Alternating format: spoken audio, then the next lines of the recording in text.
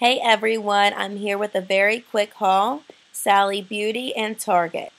So I had to run up to Sally's because I was out of shampoo and this is the only place that I can find it.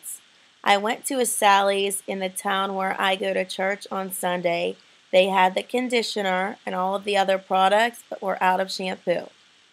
I called up to the other Sally's, which is 15 minutes away, the same as the one I went to yesterday, except in the opposite direction, and they only had 3 left. So this must be popular. It's new.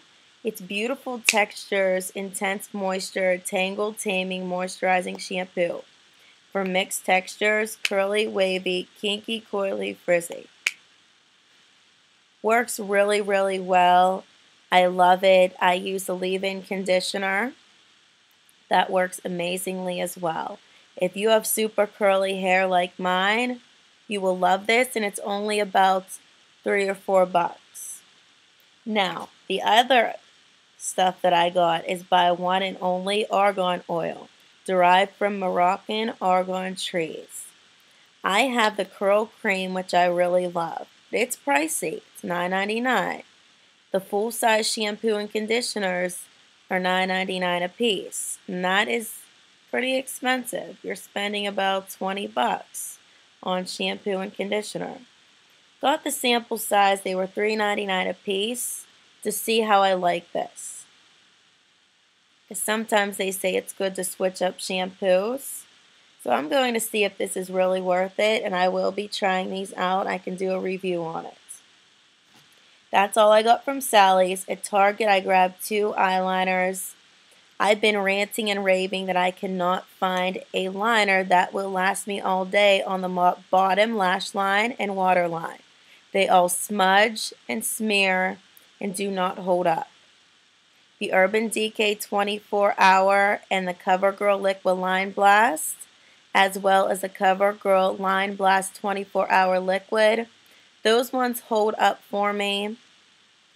The CoverGirl ones, sometimes halfway through the day I have to retouch. The Urban Decay I've only tried in electric blue, which I got it when it was on sale at Urban Decay. Otherwise, I would not pay full price. I believe it's about $18 or $19 for a pencil. That's too much for me when there are so many other more affordable options. So those ones work for me, but I could not find a really black liner that stayed put. I love the L'Oreal Voluminous Smoldering Kajal inspired Kohl liner. I have it on the tops now, and it's a chubby pencil. I showed it in my April favorites video. Makes it really easy to line the top and to do a cat eye. But it does not hold up on the bottom. It smears and smudges a little bit. I put up a status ranting about this on Facebook, and I was recommended either a gel liner. I was recommended some different things, but most people told me to try Rimmel's waterproof liner. Now, I've tried the Rimmel Smart Eyes, and it didn't hold up on the bottoms. It held really well on the top. It held up. This is the retractable waterproof Exaggerate liner. It was only $3.14, so it's worth a shot. Right here, there is shimmer to it. And then I got the Rimmel Kajal eyeliner pencil, the soft cold pencil in royal blue. And I'm curious on how these hold up compared to the Stila Kajal liners, because I've heard some mixed reviews on those, and they're very pricey in my opinion. About $20 or so. 2 of these for about $6. You can't beat that. Rub my finger on it now. The black one smudged just a little bit, but for the most part it's holding up. The blue one is not budging. I might have to grab this in black. I have so many black eyeliners, it's not even funny.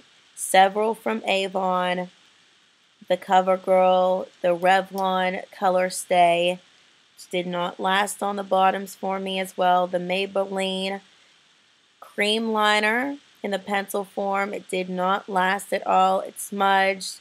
I have the gel liner by Maybelline. It's not that great in my opinion. I just have so many, but I'm trying to find one that will last me all day at work. So we will see how these two work. The Mark one that I mentioned in my previous video, the Keep It Going, it's really good as well. Oh, and from Sally's, I just grabbed Beauty Secrets top coats. This was cheap. It was about $3, just looking for a top coat so that my nail polish doesn't keep chipping off. That's all that I have. I will link more information below, and also I will put some things on my blog. If you have any questions at all, let me know. Also, with my Avon Campaign 10 that is coming soon, I did order a few items from the new hair collection from Mark for curly hair. So I will be doing reviews on that for sure. If you'd like to see some hair care videos, please let me know. I can review different products for curly hair. Just recently got my hair colored. It's supposed to be dark brown. I had it this color in October, and it lightened up on its own. It turned the lighter shade of brown, and I feel like I should have kept it that way because I feel like this is too dark.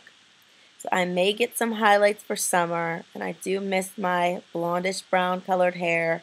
So we'll see. Let me know what color you guys like better on me. And if you want to see more hair videos, definitely let me know. I hope everyone's having a great week.